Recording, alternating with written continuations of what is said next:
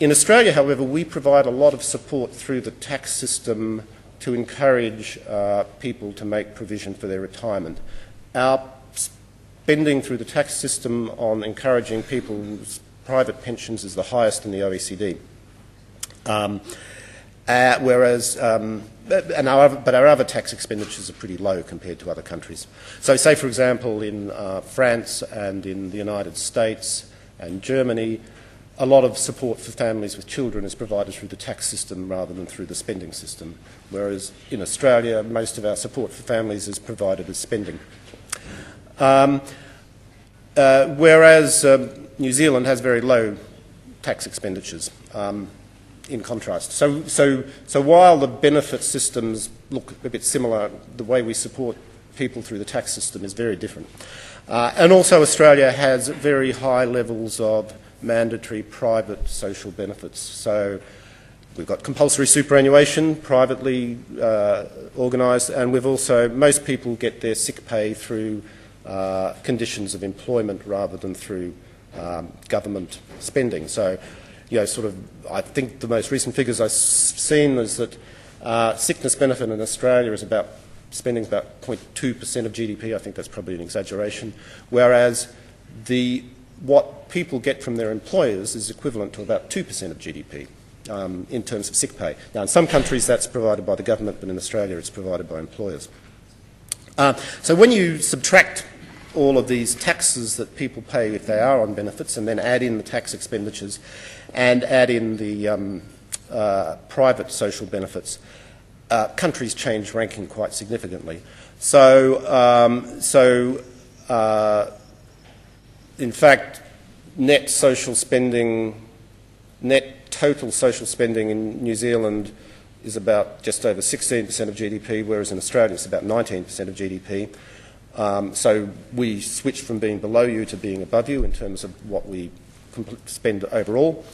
And some of the other changes in countries' rankings are spectacular. So Denmark taxes people's benefits very highly, and so its net spending falls by about from 27% to 22% of GDP, whereas the US has the most expensive spending on private health care and also has does a lot of support through the tax system, so it rises from 16 to 25% of GDP if you look at this total social effort. Now, just to get to some pictures. When you look at spending on income-tested benefits, Australia spends more on income-tested benefits than any other OECD country. New Zealand comes next in the ranking, but there's quite a significant difference. And the main difference is that our age pension is income-tested, whereas your national superannuation isn't. So in terms of targeting, our two countries income test more than anybody else. But then the country, this is in terms of spending, total levels of spending. When you look at the distribution of benefits, Australia and New Zealand also have the most progressive distribution of benefits in the OECD. This looks at, it says how much money is actually directed to the poorest 20% of the population compared to how much money is directed to the richest 20% of the population. So in Australia, the poorest 20% of the population get benefits that are 12 times as much as the richest 20% of the population. In New Zealand, it's about 8 times as much. This includes pensions as well. When you do this just for payments to people of working age, in Australia that ratio rises to about 14 times as much. So that's absolute money. That's calculated from the shares going. Whereas, to take a topical example, at the other extreme, in a country like Greece, for example, the poorest 20% of the population get half as much in benefits as the richest 20% of the population. So that actually still redistributes income to poor people because their private incomes are a lot less than half of the richest 20% of the population. But obviously nowhere near as much as Australia or New Zealand. But clearly Australia is an outlier, but New Zealand is pretty close to Australia.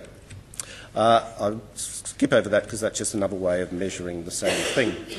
Now, Bob referred to churning. This is the idea that at a point in time, you simultaneously pay taxes and get benefits back. This is calculated in over a year, actually, though. So it's sort of, and it's also calculated for households. So if you're a young unemployed person living with your parents, that'll be counted as churning. If you have a period of unemployment in a year, that'll be counted as churning. But that's because over the year you'll be paying some taxes and you'll also be receiving some benefits. Now, despite the concerns, there's been in the past quite a large debate in Australia, as Bob mentioned. Australia has the second lowest level of churning in the OECD, and New Zealand has the fourth lowest. The only country lower than Australia is Korea, and the reason why that's so low is that they don't provide much in the way of benefits, so there's not much overlap. Whereas this is all measured relative to household income, so this all comes from income surveys. So you look at how much taxes and benefits people pay in income surveys. So, I mean, another way of looking at this is that when you look at the distribution of benefits, Australia has, we're also obsessed with middle class welfare, the idea that middle classes are getting an unnecessary share of the welfare spending. We have the lowest level of middle class welfare in the OECD. And New Zealand also will be pretty close to that level as well. But it's probably the fact that we have the lowest level of churning and the lowest level of middle class welfare that people get excited by it, because they think we should have none rather than some level.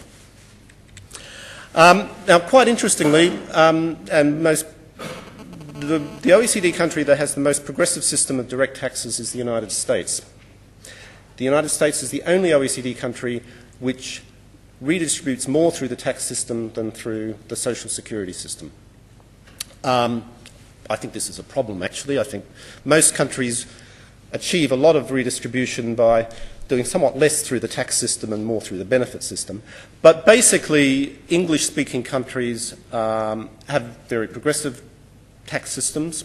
These are direct taxes. These don't take account of indirect taxes.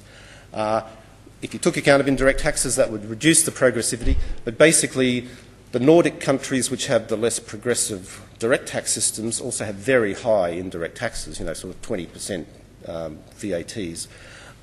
So that wouldn't change that conclusion in Nordic countries. Now, just very briefly, I'll move on from this. This is actually the direct taxes paid by people receiving benefits. And as I said, Australia is right down at the right-hand side. New Zealand is in the middle, not anywhere near as high as in Denmark or Sweden. Move on from that. So just to get on to some outcomes. Now, when you look at levels of inequality, again, this is calculated by the Gini coefficient, so it varies between 0 and 1.